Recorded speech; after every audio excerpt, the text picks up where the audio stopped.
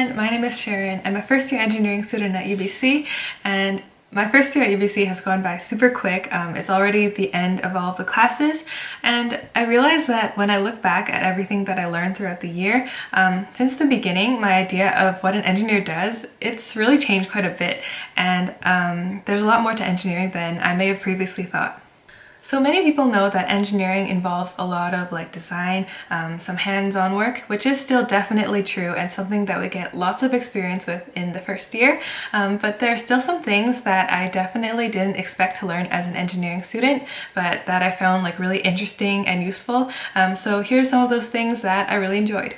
So first of all, something that I didn't really expect to learn was doing a lot of sketching by hand. So coming in, I thought that engineers would mostly do some digital drawings, which we did end up learning quite a bit about, but mostly we did a lot of hand sketches because we learned that it's fast, it's easy, it's convenient, especially in the process of brainstorming for ideas. So these are all bits and pieces of our AppSci 100 and 101 courses, which are basically introductions to engineering, where we learn career skills and we get experience with designing in small teams of peers. So in class, every couple of lectures, we would have a sketching activity, and I really like this because basically they would show a video, they would show a couple shapes or objects on the screen, and we would have to copy them down onto a piece of paper. Not to mention, these videos had very fun music, which I really enjoyed. And later we moved on to making our drawings more technical and to follow some conventional standards. And we also learned how to understand the technical drawings. So it doesn't really matter if you're a good artist or not, it's all about making your drawings understandable. So next, engineering has a lot more to do with communication than I may have previously thought. Because you often work in teams and you may have to communicate with some companies that you're working for. So we learn lots of professional skills that are useful in basically any career that you will end up in. So we definitely learned a lot about teamwork, giving good feedback, solving conflict, and avoiding bias. So working with my AppSci teams and seeing our teamwork evolve throughout the year was definitely one of my highlights of first year, and it was really fun and memorable.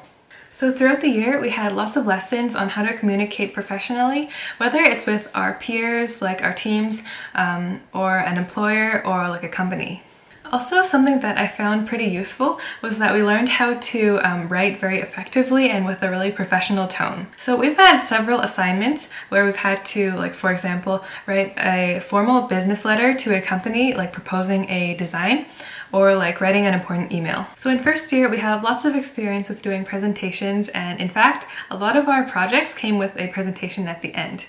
Some of them were more formal, where we would organize a whole PowerPoint, we would have fun dressing up all formal with our teammates. Some of them were a bit less formal, where we would give a quick pitch of our ideas.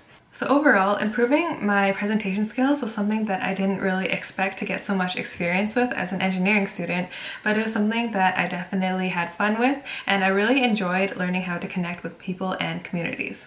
Lastly, in first year, we learned how important it is to communicate with the people who are affected by the design or involved in the process. Because, say, if you want to implement your design into a community, it is still the engineer's job to connect with those people and to cater to their needs. So that means we learn a lot about how to research people's needs and preferences and translate them into a design while still presenting our ideas in a way that's considerate of their needs. So in the end, one of the most important things that I learned in first year was that engineering is not always about the technical skills. A lot of it is about how to communicate things well, whether it's written or spoken or even drawn.